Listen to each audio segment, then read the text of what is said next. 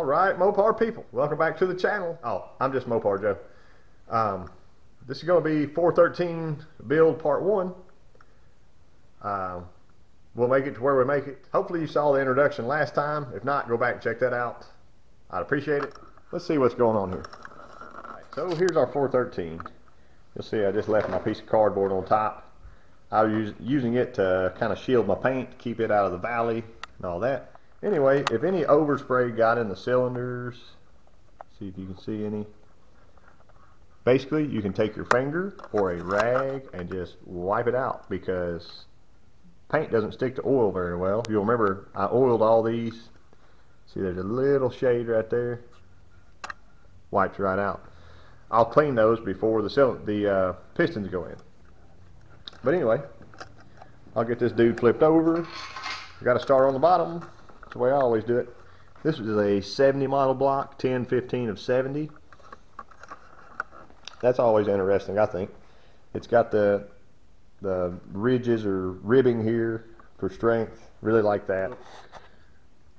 Our holes, I'll get those cleaned out first. I've got a little set of brushes from, I think they're actually from Harbor Freight, doesn't matter. I'm going to run through each one of these holes.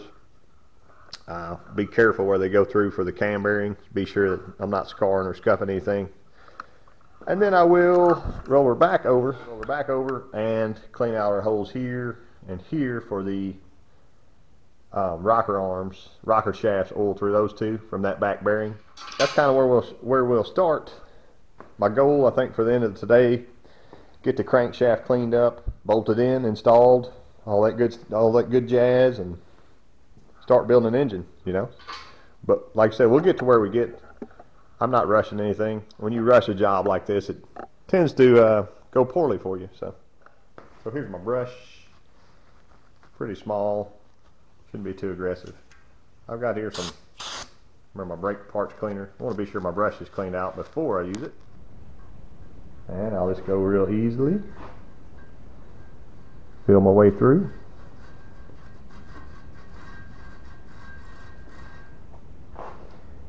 Yeah, it's nice and clean. See straight through it. I mean, I can see through all these, but safety precaution.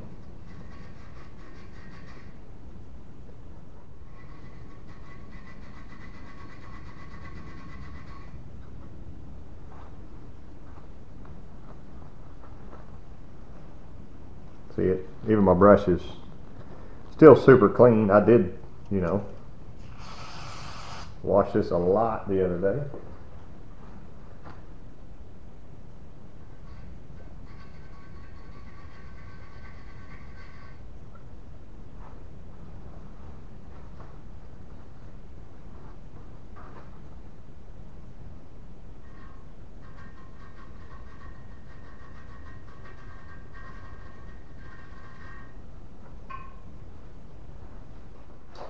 Good to go. Let me roll her over. Remember our hole here. I'm going to reach my hand in one way or another. I just like to feel where the brush is going. Remember, I cut these out so I have no chance of destroying my fingers as I'm building this engine now.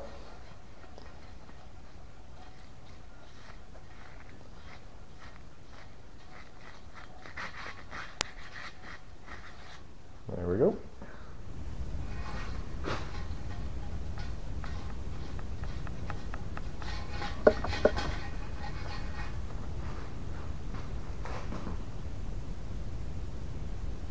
She's clean.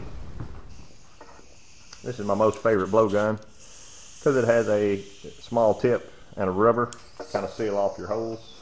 I can go through like this. And this. Good to go. Actually blow. Oh yeah.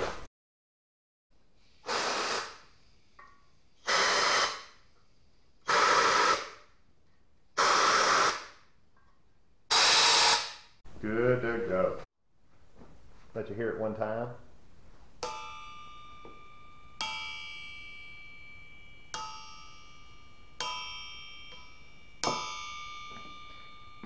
cheese. Nice. So what I'm doing, I'm gonna set it back down. I'll go ahead and get this sucker cleaned up. I know it just came from machine shop, but if you look closely, she's still dirty. See that? So that kind of crap's got to get cleaned. I got a couple cans of brake parts cleaner, lint-free rags. These are actually like they used to be somebody's jogging pants or something, but pretty soft, so they won't scratch up my journals. We'll go with this dude here.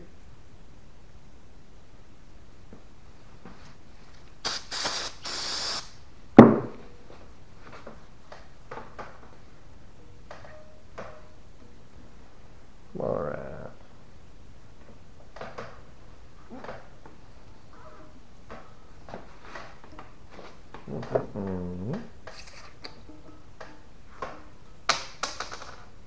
A little dirty. Clean it out best way you can. How about that?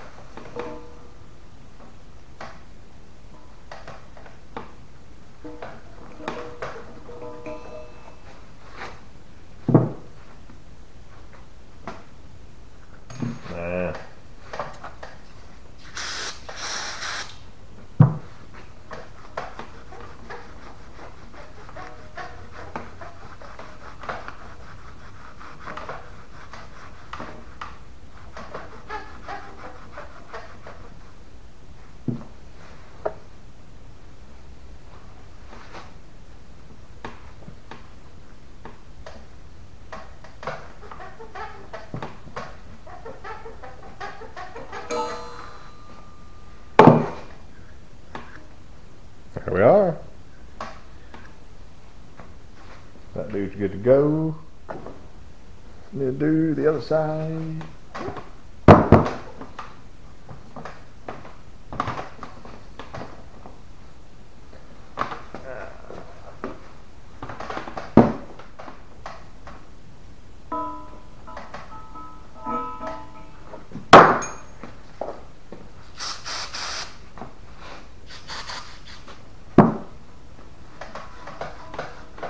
Oh man. I'll roll it one time, maybe you can see some of that. Nasty.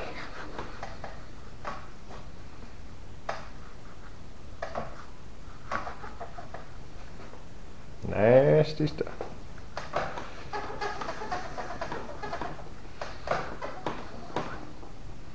Getting better.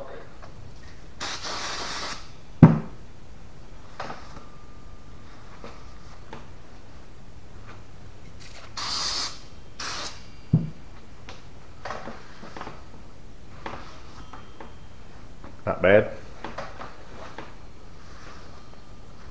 Gotta do the bottom side.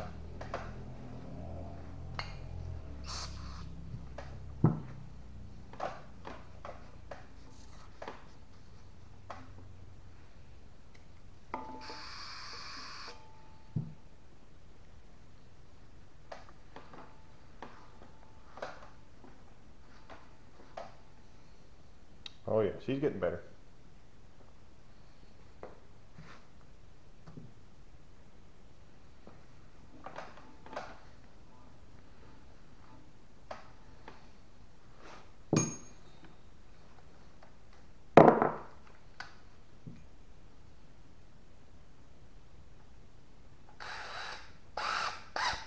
There we go.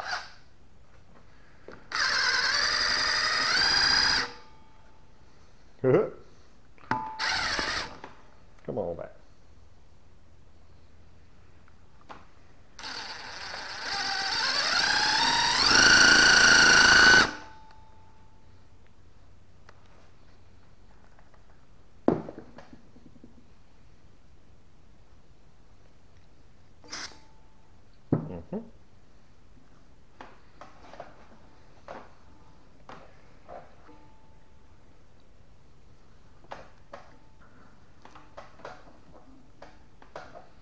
Not so bad.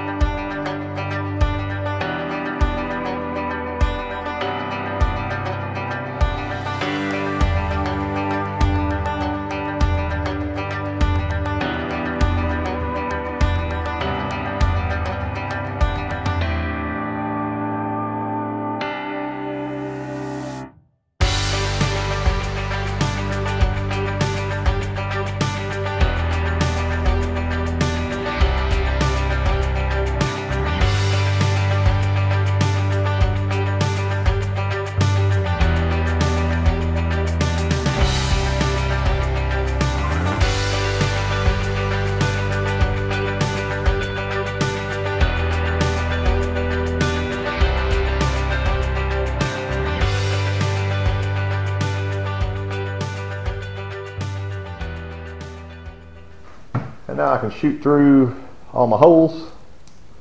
I'll shoot through, blow, shoot through, blow. And put my rag on the other side. Remember my brush? Careful.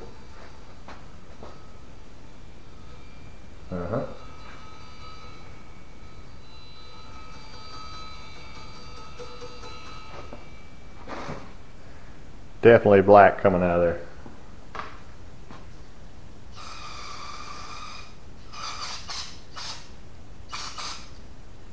Then I rinsed it out into the rag.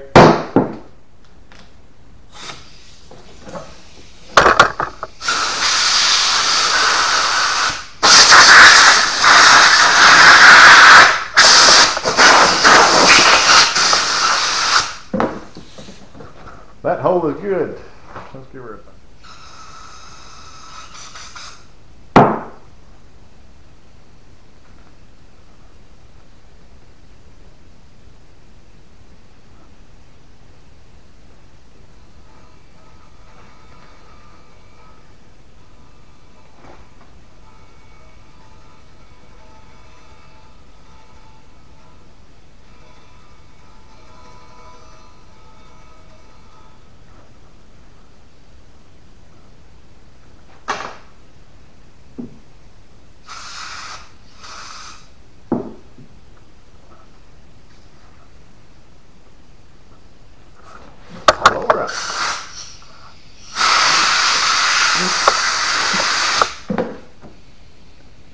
I can see to it, it's very clean. And now we keep going.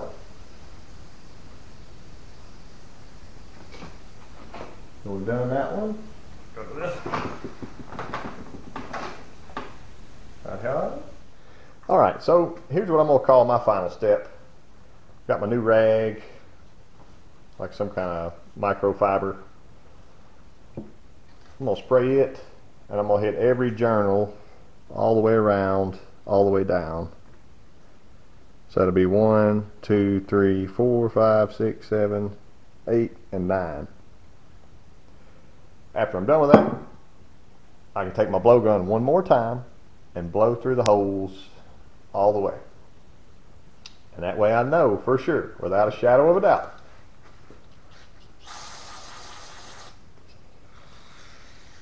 no issues. Start on big boy here.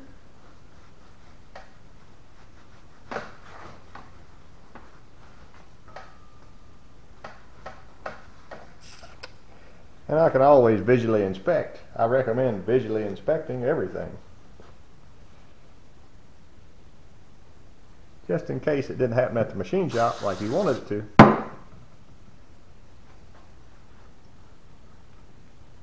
There can be no confusion.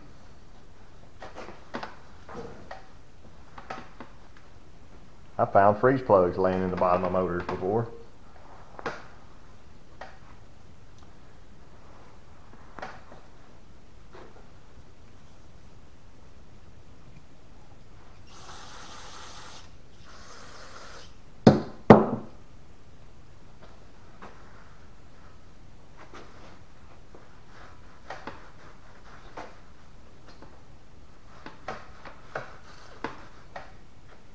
It looked like a Jenga tower.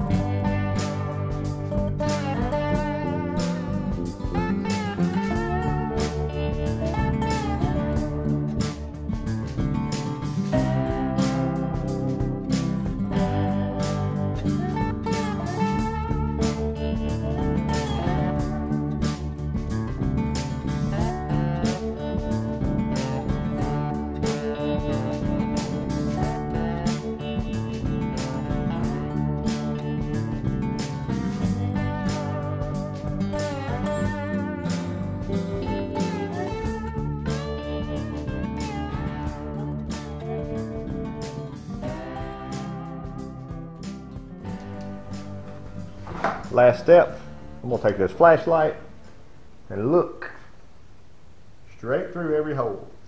I'll even show you.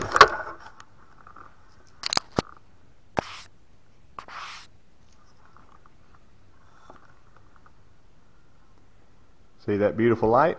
That means that sucker is clean as a whistle. Straight through there. I can see it. Y'all might not can through the camera, but clean as a whistle. You don't have to look if you don't want to, but how will you really know that they're clean if you don't? Finally, time for something fun and exciting to happen. I'm going to go ahead and shoot my rag here and wipe out every one of these areas where the bearings will go. Get that rusty film off there. I do know certain people that actually lube this with motor oil before they put their bearings in. I don't do that. You can if you want to. I like mine to be super clean and dry as a powder house.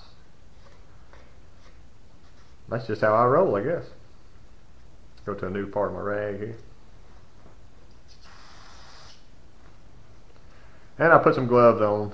My fingers were getting cold from all the brake parts cleaner absorbing into them, so it'll probably help keep me from getting cancer as fast. Get that wiped, and that wiped, and down in here, wipe that out one good time where the main seal goes.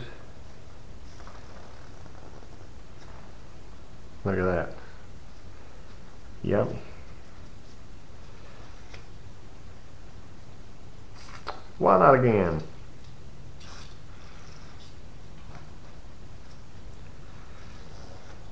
Not like it's important or anything.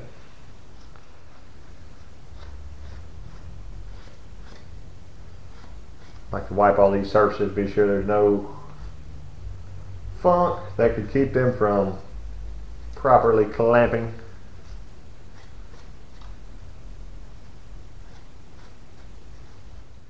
Here is the rear main seal cap.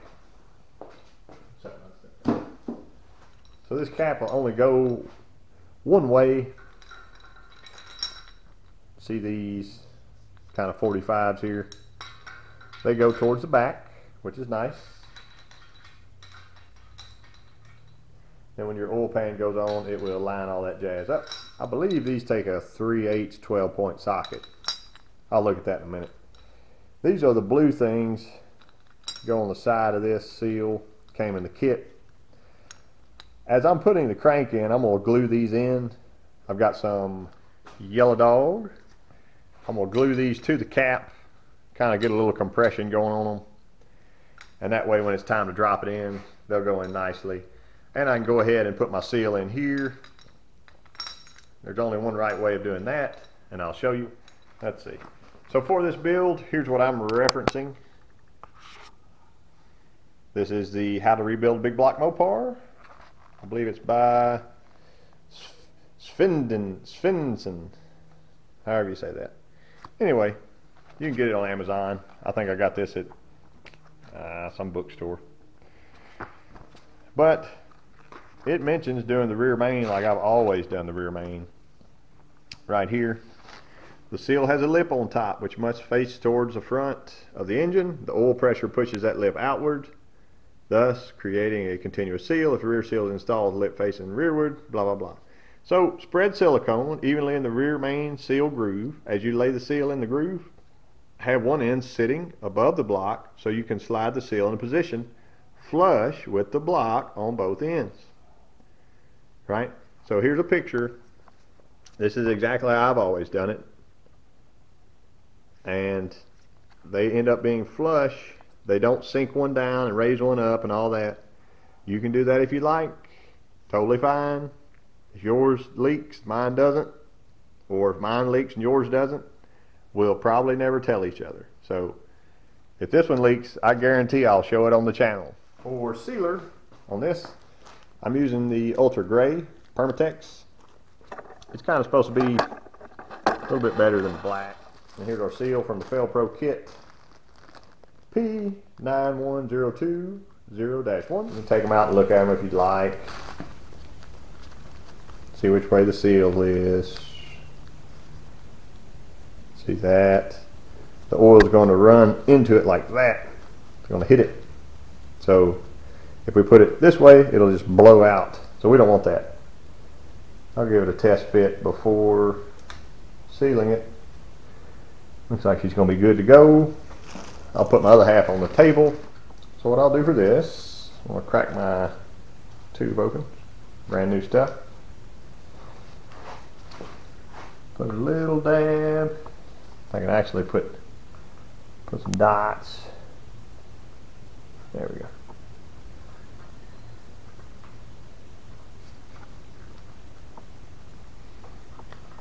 Okay. Then I'll take my pinky. Hello, pinky.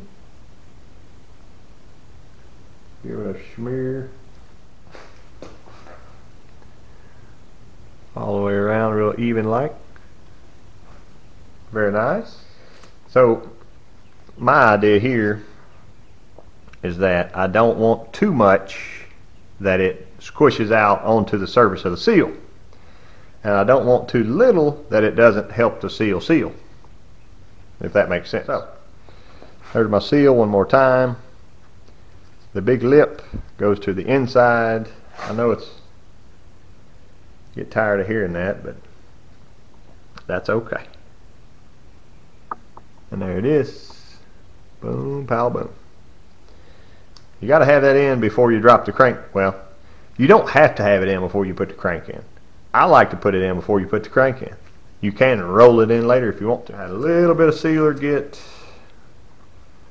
that inside thing there. It is much easier to put this seal in right now than it is laying on your head later underneath a car and redoing it, or truck. There you go. Now I'm getting some beautiful red tacky grease. I'm putting on the lip of that seal. Very nicely. Just like that. That's beautiful. And that way, when the crank goes in, it won't be a dry surface there. Engine Tech bearings. They are made in Israel. BC 405J STD. And the STD stands for standard. So knowing that your crank is standard, you should also look for it on the back of every bearing. It says STD on there as well. I always look my bearings over. I've already wiped these with my brake parts cleaner and a clean rag, but looking for any chips or deformities around these edges, anything like that that could cause you an issue with your crankshaft, I do that first thing. So I can go ahead and get to rolling here. Notice I'm starting in the center at the thrust bearing. I like to start my notch first and then push down from the other side. There we go. So instead of using a screwdriver this time, I've got a wooden paint stick. I'm just going to push down a little bit here, be sure that I'm lined up. A lot of guys say you don't have to do this, that the cap will compress it down, all that. I understand, I get it. I just kind of do things my own way, I guess. You got to have all these bottoms in first. You'll notice the hole goes down towards the bottom, right? And the other four, 1, 2, 3, 4, are all the same size. So again, it says standard. Find my notch, drop in our notch, push her around, just like that.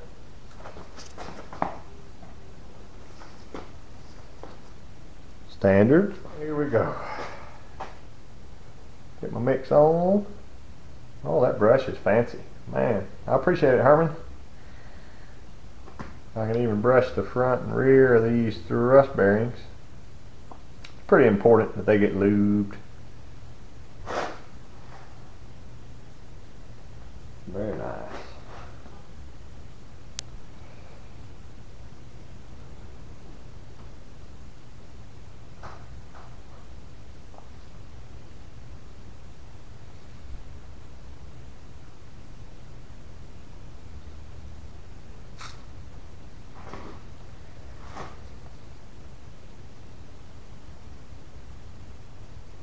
Coming right along.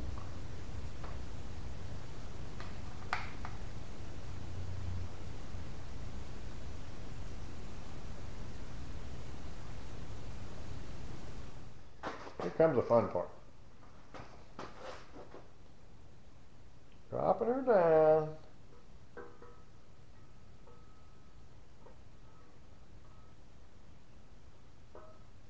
Oh yeah. It's like it's my, I've done that before or something. Give her a little turn. All right. I'll explain the process. This is how he's doing it with the book. Start with the main cap number 3, which is a thrust bearing. Get the bolt started in the block, turn the crank about a half turn, make sure it spins freely. If all looks good, use your torque wrench, torque the cap 35, then a rubber mallet, hit the crank toward the front of the engine. So we'll just tap it in the back. And turn the crank half turn, make sure it spins freely. I'm the type that I'll spin a crank 100 times while I'm putting it in, just to be sure there's no binding of any kind. Next torque sequence, 70 foot-pounds. Hit the crank again with a rubber mallet. Make sure it spins freely. And then 100 foot-pounds is if you have the ARP bolts. We're going to 85, so 35, 70, 85. There's that lubed cap. Want y'all to be sure I lubed both sides of the thrust bearing. Now if you're not sure where the numbers go, they're numbered 1 through 5. I always put my notches together. See the notch goes to the notch side, just like that. Drop her down. Nice. Now take that same brush, put a little bit on my threads, and put a little bit on that cap head. Just like that. Same thing here. A little on the threads. A little on the face of the top of the cap. There we go. Get them, be sure they're both started nicely. Get out my trusty hammer, give it a tap down.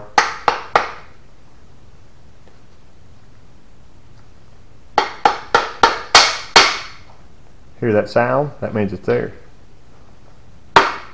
Yep.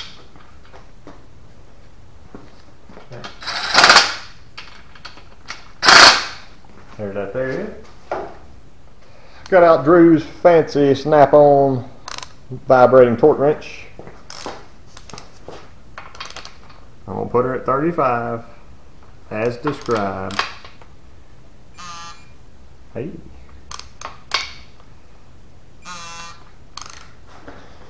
I can't find my rubber hammer. Here's a block of wood.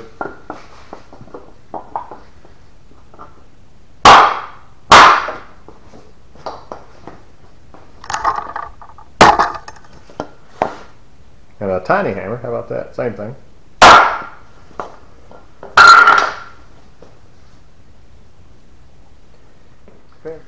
This be number 2.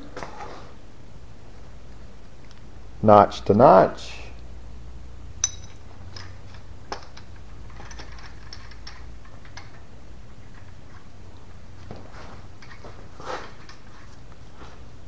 Smear some there and there. I did my bolt threads already. There we go.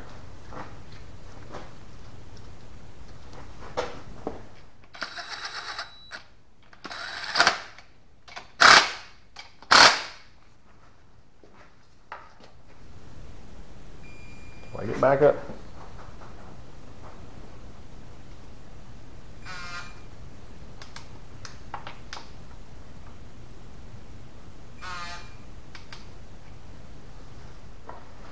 Number 4. See, now my numbers are in a row. 2, 3, 4. I'll actually rotate that around out of my way just a little bit. And this has all been lubed. I lube every time. Might use too much lube. I don't know. There's no such thing. Start my bolts.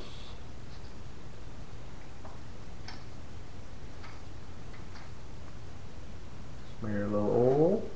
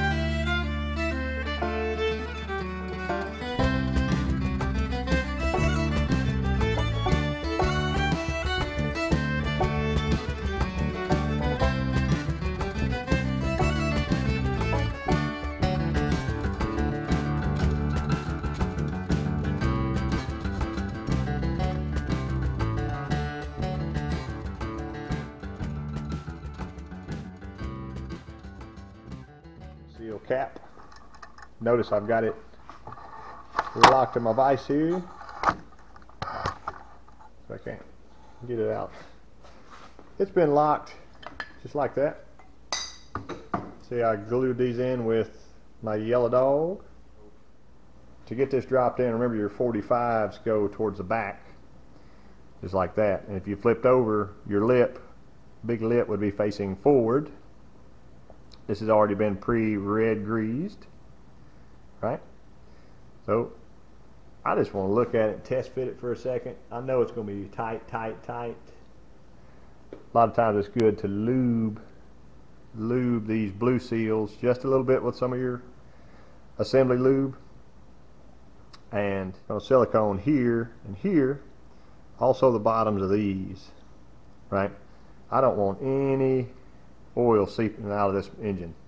If you're scared to use oil, you can use silicone on the side of these too. Just a real light, thin, something like that.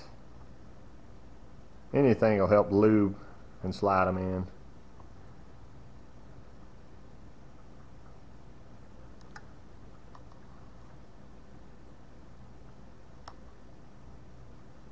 They're probably going to be a pain, but it is what it is.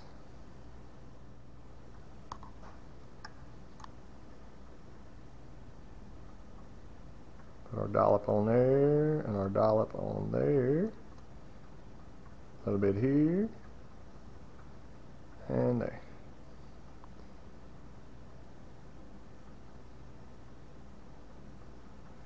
We don't want it to land on our seal.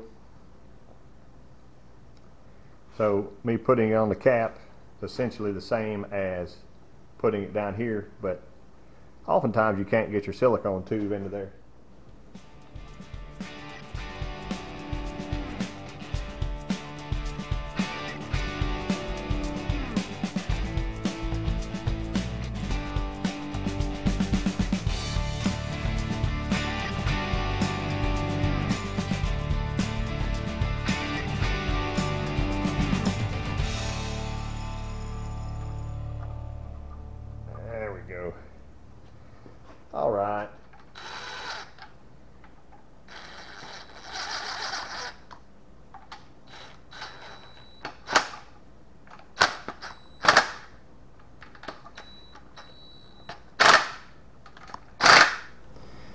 can see right here I got some squished out, which is nice.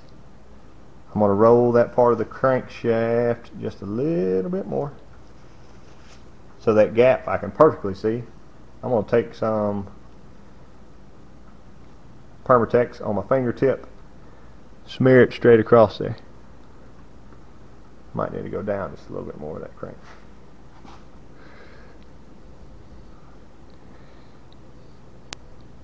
Just like that. Nice. Now, as y'all are not judging me, still not judging me, I appreciate it, I'm going to take this tube of Permatex and fill that entire gap in. Watch me.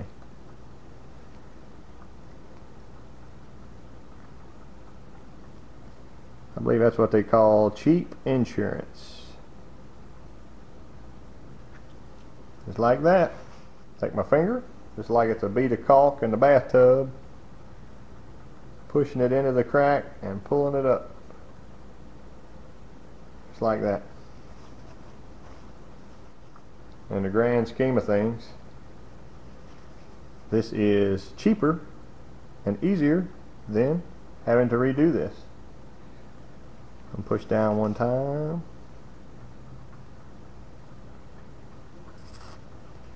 So not only does the oil have to get past the blue seal, it's got to get past my giant bead of gray Permatex sealant.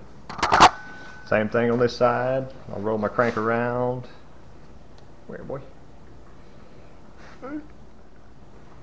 Yep. It's nicely squeezed out there. I'm going to add a little bit more.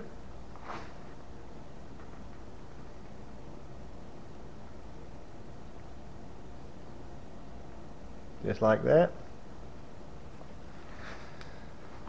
I'll roll this dude back up a little bit, like that. Fill it in.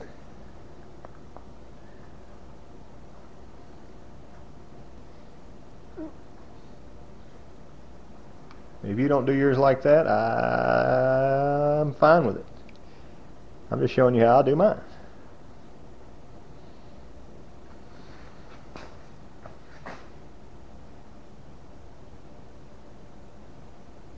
Y'all let me know in the comments what you think about it.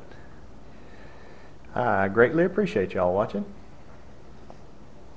Final thing, I need to torque these two down. 30 foot-pounds.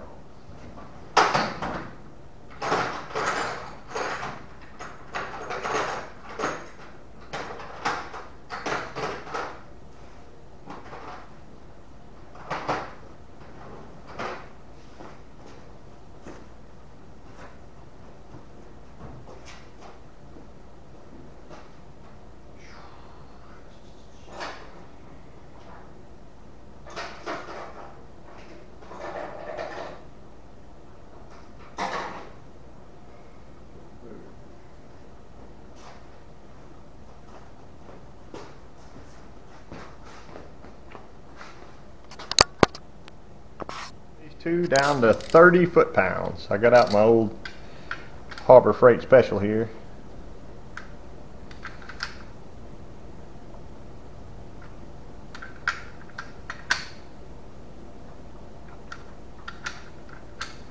I'll be getting close. There it is.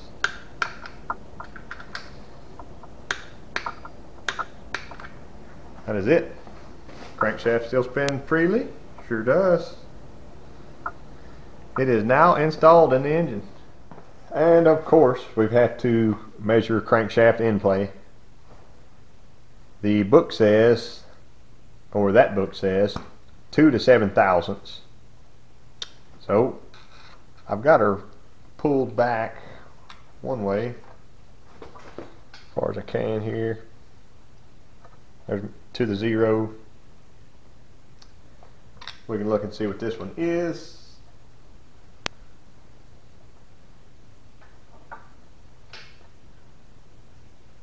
One, 2, 3, 4, 5. About 5, 5.5. So, send her back. 5.5 is good. Crank's still nice and tight. I'm JustMoparJoe, and I appreciate y'all watching.